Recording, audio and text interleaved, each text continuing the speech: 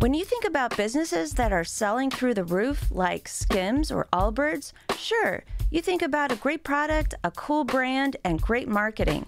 But an often overlooked secret is actually the businesses behind the business, making selling and for shoppers buying simple.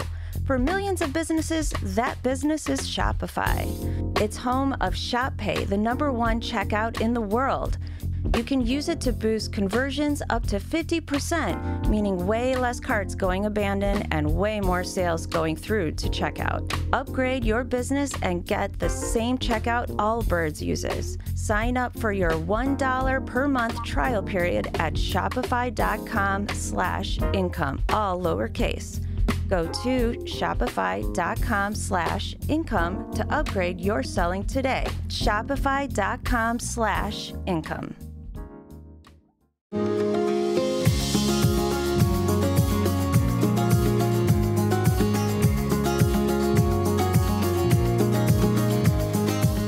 This is Cindy Burnett.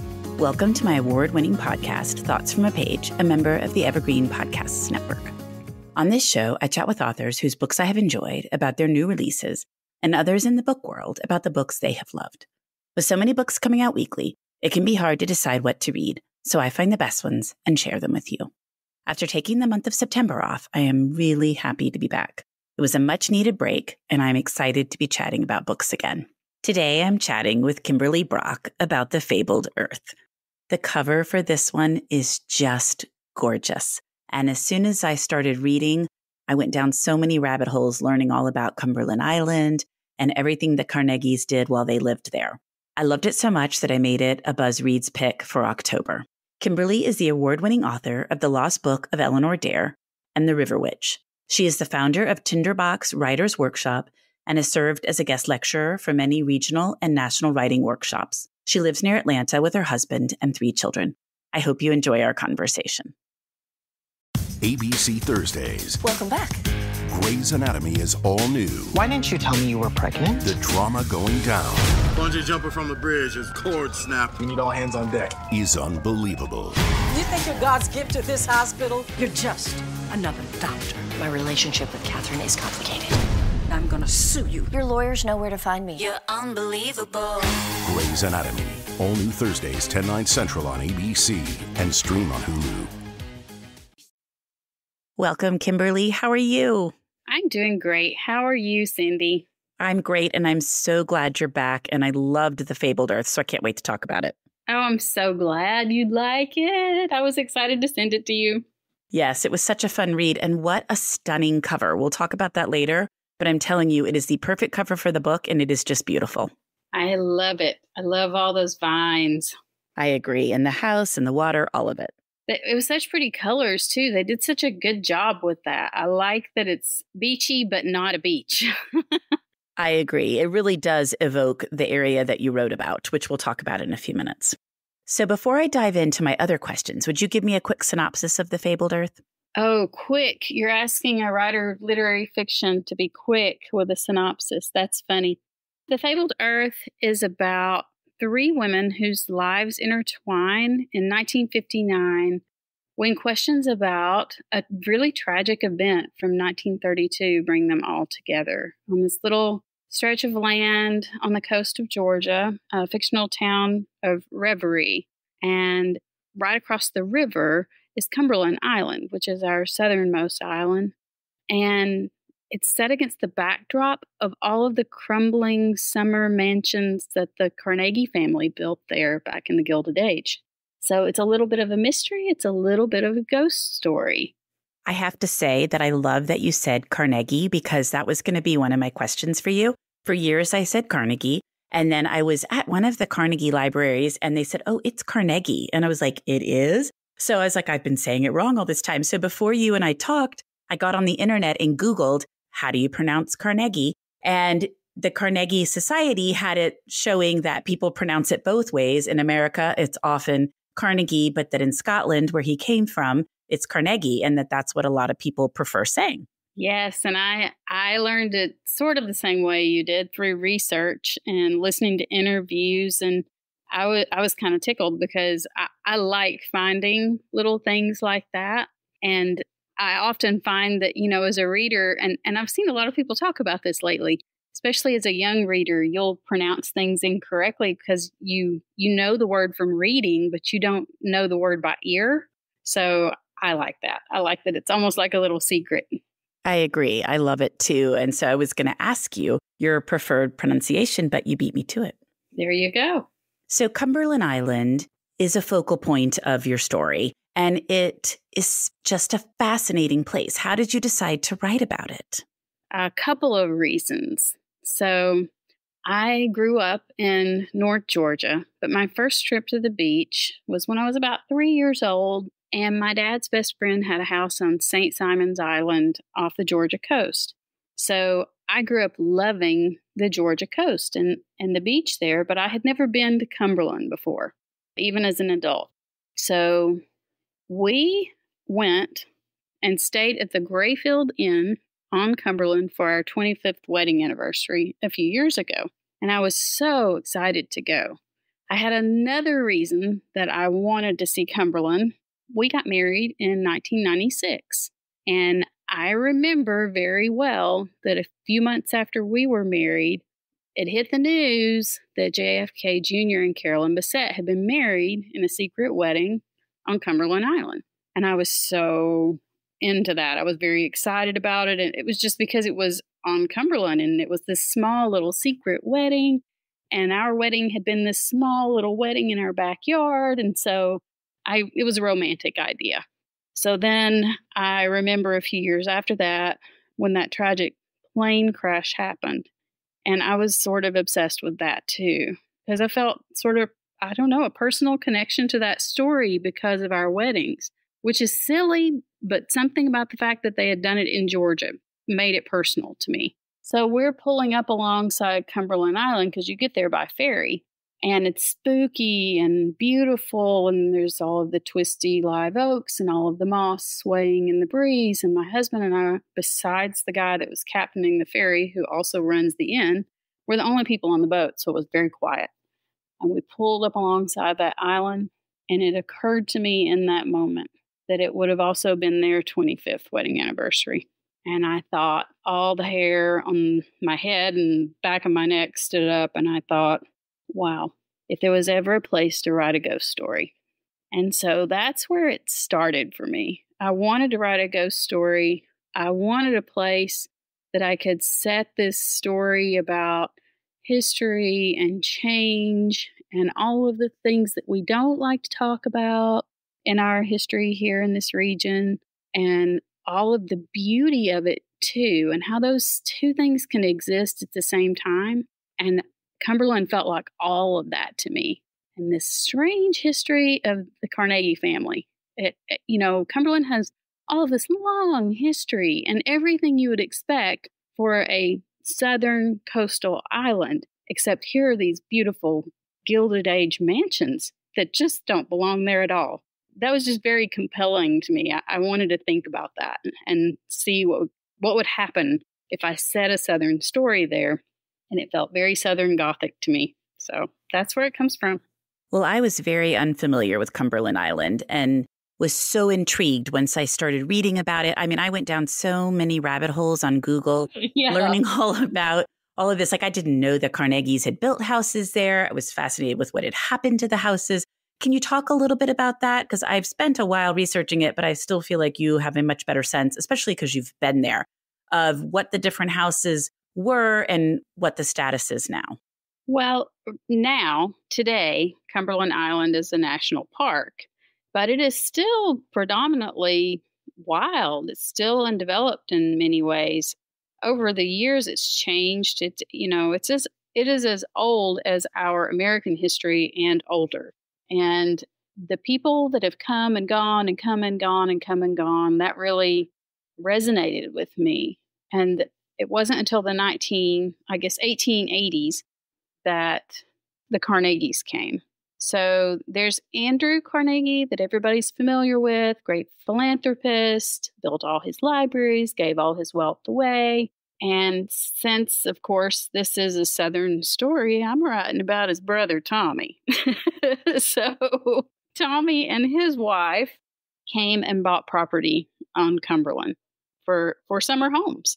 His wife really liked it. And there was a house, the original Dungeness mansion that was a Revolutionary War time house standing at that time in the 1880s. It had been burned, but it was still there. And she wanted that property to build their summer home.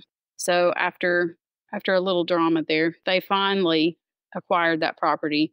They raised that house and they built a new one. So within just a few months, years, I think, actually, Thomas dies and Lucy's alone with their 9 children. And she continued to build that house, then built houses for her children on the island, and they would summer there. I think by the 1920s, and I believe it was 1925, they had to abandon Dungeness Mansion, and they were living in the other homes, but they couldn't afford to keep it up. It was so sprawling. Everything had to be brought onto the island by boat, so it was very expensive to keep this house and make it habitable. They took all the furniture and different things out of it, and they were still living some months on the island. Some months the homes were closed. Some of them burned over the years. There are still some of them standing. Plum Orchard is one of them. It's huge and still there. Nobody lives in it. Dungeness burned in 1959. And that's part of my story. They know it was an arson, but no one's ever been convicted of that. They think it had to do with a lot of trespassing that was going on the island and some bad blood between the Carnegie family and folks who were coming in and poaching on the islands. So I think of Cumberland still as this wild, it still, to me, belongs to itself. And a lot of people have tried to call it home over the years, including the Carnegies. And then you mentioned a third building, the hotel that you stayed at, that is run by descendants of one of the Carnegie families, right? And so it's also still standing. Yep. I didn't mention Grayfield. So Grayfield is now an inn. And it became an inn in the 1960s when the original Lucy, her granddaughter Lucy, turned it into an inn. And now that Lucy Ferguson, her grandchildren now run it. Mitty Ferguson. And then Gogo Ferguson is an artist, and she makes beautiful jewelry. And she lives part-time there on the island, too. And the house that you can tour that the National Park operates is Plum Orchard. And then Dungeness kind of has ruins that you can walk around, correct? Yes, and it's so spooky and wonderful. And it was funny, we went and spent that long weekend there, and I wrote this book, and then no sooner had I finished writing it than I really wanted to take it all back, because I know people are going to want to go and see it because it is amazing. And part of me really wants to protect it and just say, no, don't go, because it's wonderful, just like it is. Absolutely. And that is always the danger, I guess, of highlighting a place that not as many people are familiar with, or maybe tons of people are familiar with it, and I just wasn't. But it was some place that I was totally intrigued by, and I would love to go visit for the day, but you make a valid point, too. Yeah. Well, they fight for the conservation of that place. It is their home, and I can't imagine what that must entail, that sense of responsibility for a place like that. Well, and there was a lot of chatter online about Plum Orchard and how it's not kept up very well by the Park Service and that it shouldn't be a Park Service property. So it's really interesting. And I'm not weighing into any of that because I haven't been there. But it was interesting to read about it, that it does seem like a different type of Park Service property than you often see. You're correct. Yeah, it was just kind of curious. And that was another reason, because we're huge national park people, that I wanted to go, because I was like, I'm kind of curious to see how all this is. You feel obligated to that responsibility when you're there, to just take care and to pay attention to the footprint you're leaving. And I think there's a lot of value in that. There aren't many places left like that. I agree. And the other part of it is that in the Gilded Age era, people built these massive homes, and very few people could afford to do that. The people that did could afford it then, but due to changes in the country and the way things unfolded, they couldn't really use them for very long, as you mentioned. So it's almost like a reflection on the waste that happened with some of these places. I mean, they're wonderful to see. I love to go to Newport and visit all these places, but it's also kind of mind-boggling that this money could have been used. Yeah. Could have been used for all these other things like Andrew Carnegie did. So it's just kind of one of those, you're like, it's difficult to think about building a home that maybe was used for 40 years as a summer home. It is true. And I wanted there to be, for the fictional characters, I wanted this setting to feel very mythical. And I felt like I was looking for something to represent sort of a set of old gods. And the Carnegie family sitting out on this southern island where you least expect them to be, and sort of, distant and strange. It seemed to work very well for the metaphor I was looking for. Absolutely. And out of touch with the locals, and there's this friction. No, I agree with that completely. Well, tell me a little bit more about your fictional characters, how you came up with them, all of that. Cleo Woodbine was easy because her grandfather, she's the main character of the three female protagonists in this novel. And they all have their chapters with their points of view about the story. Because Cleo is this girl when she's young who sort of lives in her head. She's prone to flights of fancy. And then she lives through a tragedy, losing her parents, and has imaginary friends as a child. And I was very much in my head a lot as a little girl. And I think that was easy to identify with. So then she comes to Cumberland because she has these ideas, these misconceptions about her grandfather. She sort of made this larger than life hero out of him. He is a man who is from Scotland, who tells all of his folk tales to her growing up. And he's friends with the family that live at Plum Orchard. And they build a cottage for him to live in as artist in residence. And he is a watercolor artist. So he makes a book, one single book, while he lives there. And it has his watercolor illustrations and his folk tales in it. And she aspires to be like him. And it brings her to Cumberland because she, after her grandparents are dead, she goes after that artist in residence cottage. She wants that for herself. But her ideas about him are grandiose, like he was really important to the Carnegie family, and maybe he wasn't as important as she thinks. And she shows up, this little girl who has never seen this kind of money, and steps foot on this wild island that is just like nothing she's ever seen before. And I had a lot of those feelings myself when I walked onto that island. So that's part of where Cleo comes from. Cleo makes some decisions over the summer, gets caught up in a love triangle, and makes some really terrible youthful decisions. The things that we do in our youth, sometimes they just seem like they're the worst mistakes you make in your life, and they're really hard sometimes for people to come back from. They can really be life-changing. They change the course of your life, the directions things take. And maybe you have to be older and wiser to be able to look back at yourself and have perspective on those things. Those were the questions I was thinking about when I was writing about Cleo and what happens to her. She ends up as a recluse after the events in 1932 at a bonfire where a bunch of wealthy kids are telling stories and things go really wrong and two boys drown. And Cleo is in the middle of that.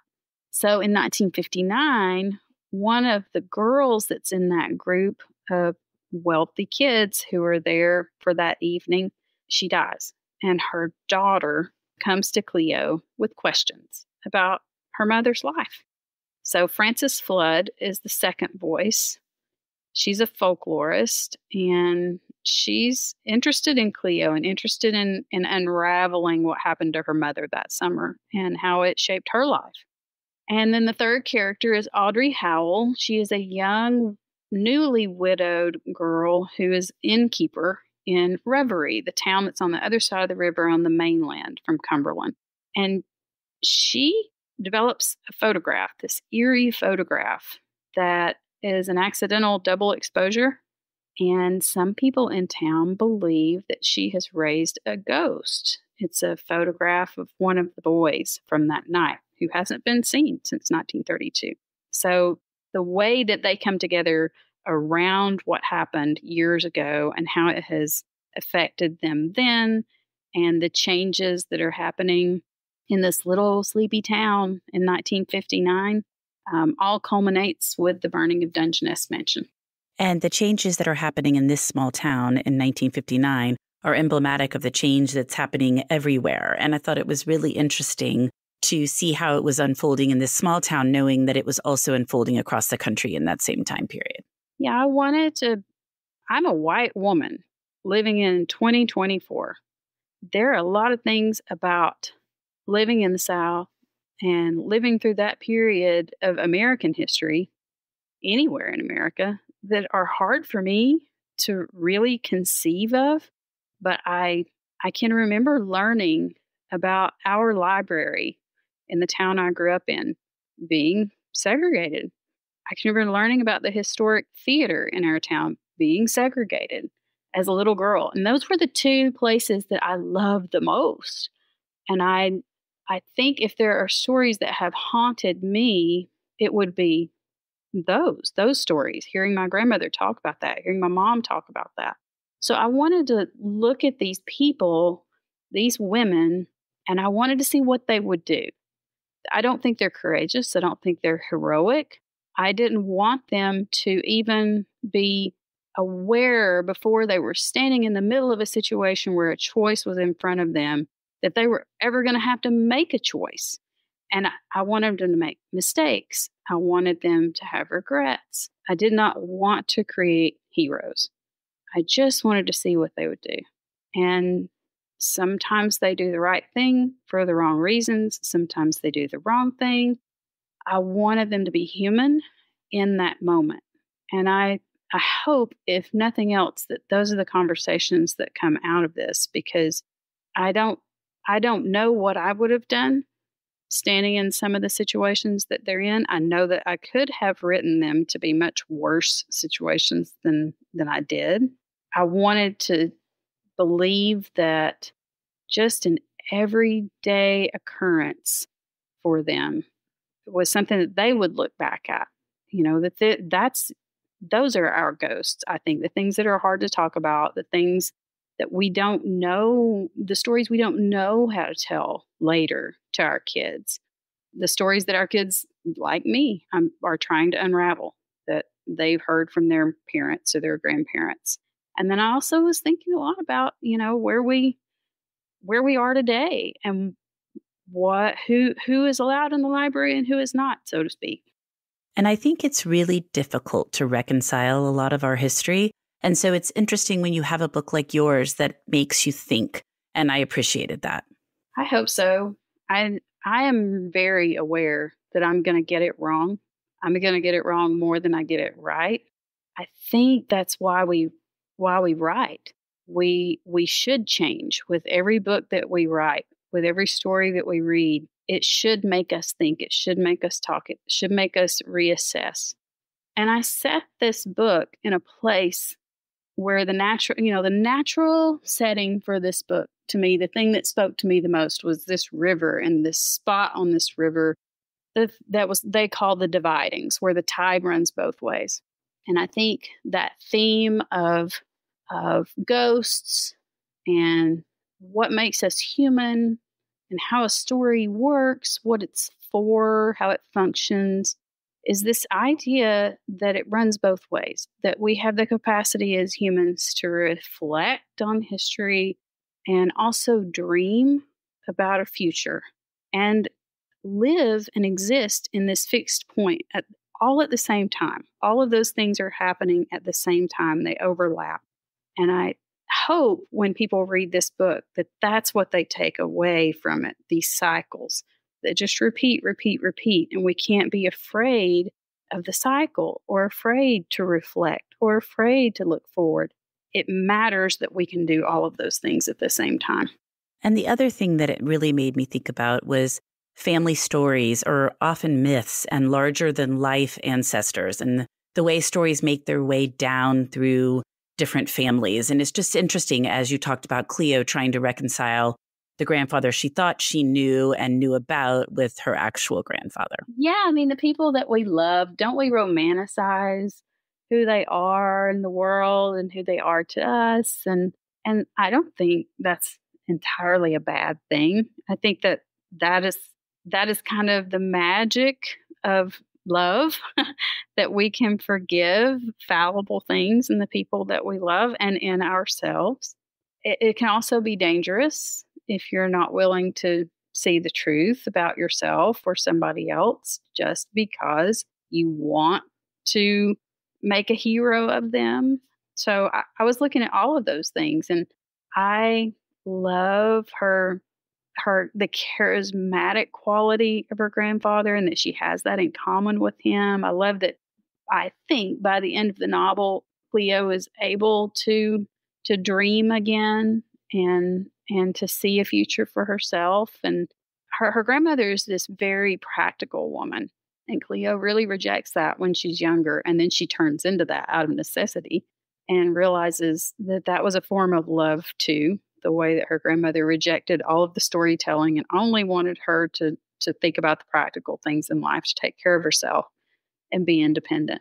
And by the end, I think there's a balance in Cleo's life. That's what I'm hoping for. And I love the way the storytelling and these folklore stories and the ghost stories, I think those things bring these three women together who at the beginning of the book feel very alone in the world, and they find connection through those things. I love how well all of those things wove together. I liked using art in lots of ways in this book.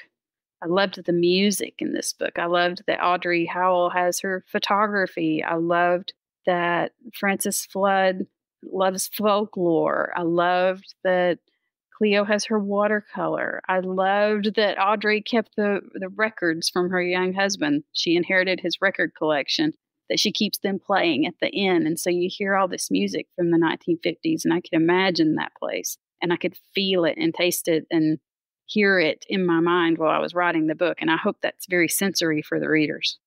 Definitely an incredibly strong sense of place. Well, I loved your cover, as we touched on earlier. Let's talk a little bit about both the title and how it came about and the cover. So I had a friend lately who said she was describing my writing, and she says, it's melancholic and earthy, and it's a fable. And I thought, okay, that's probably the best I've ever heard my writing described, all of my novels. And so I had kind of a word salad for this book. It was hard to find a title to land on for it, but I knew I wanted fable in the title, and I wanted something to really ground it in reality. And so those were the two words that came together, and I got lucky because for Lost Book of Eleanor Dare, I didn't title that book, and this one was my title. I got to title this book. The publisher liked it. So that's where that comes from. I love that. And what about the stunning cover? Again, I got some input, but really, truthfully, this is the image that came to me almost from the very beginning from my publisher. Well, they hit it out of the ballpark. Yeah, that's amazing. Yes. My publisher sent it to me, and the only thing we did was punch up some colors a little bit. I felt like the little house was just a little lonely. And it was too sweet at one point, and then it was too lonely. So we worked on that just a little bit. But what I was most excited about is that it's not a beach. I love the beach. I love the ocean. But what I really love is a marsh.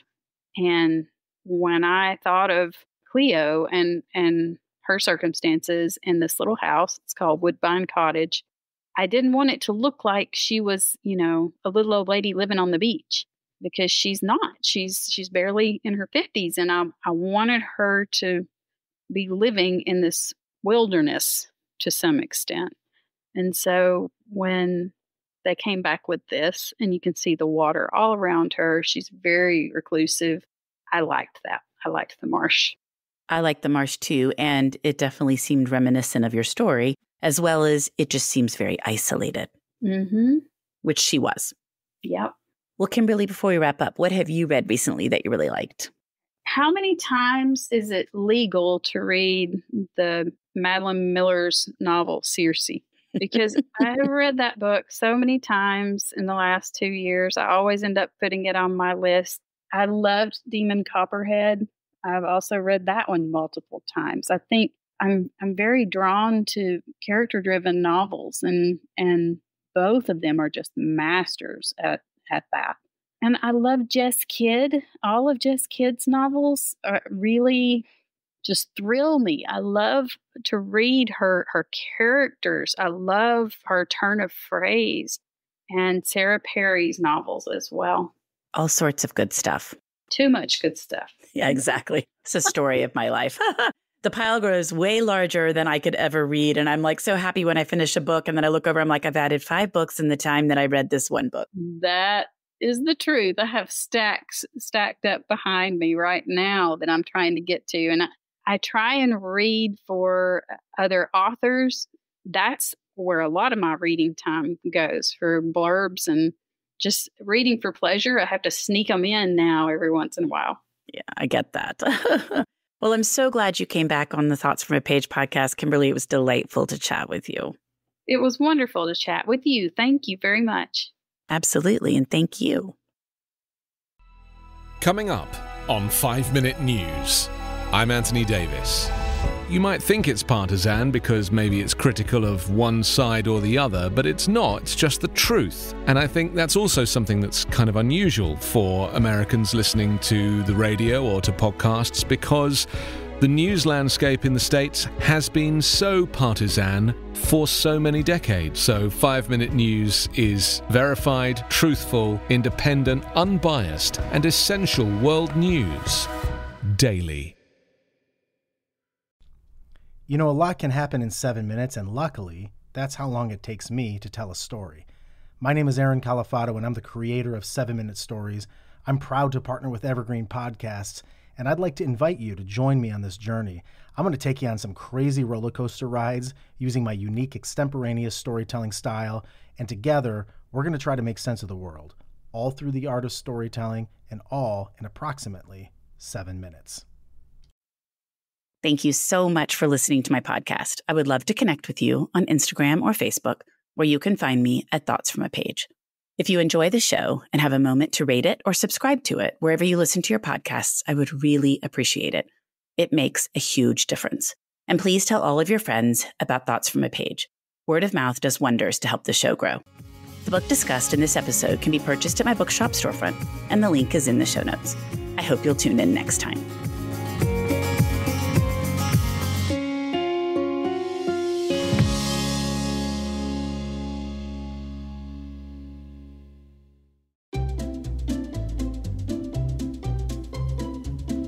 Hello, and welcome to Novel Conversations, a podcast about the world's greatest stories.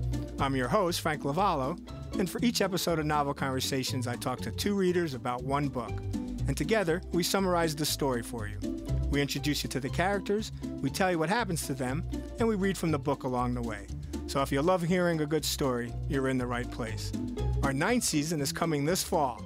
Tune in to hear from some of the all-time great authors, Charles Dickens, Jules Verne, F. Scott Fitzgerald, and more. Subscribe to Novel Conversations wherever you listen to podcasts.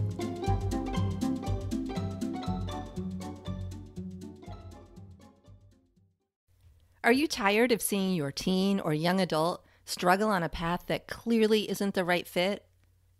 Is your teenager confused about which direction to take after high school? The future of work is changing rapidly, and our kids need to know all of the options available after high school so they're empowered to make the choice that is best for them. In each episode, we explore the latest trends that are shaping the opportunities of today and tomorrow. I'm your host, Betsy Jewell, and this is the High School Hamster Wheel Podcast.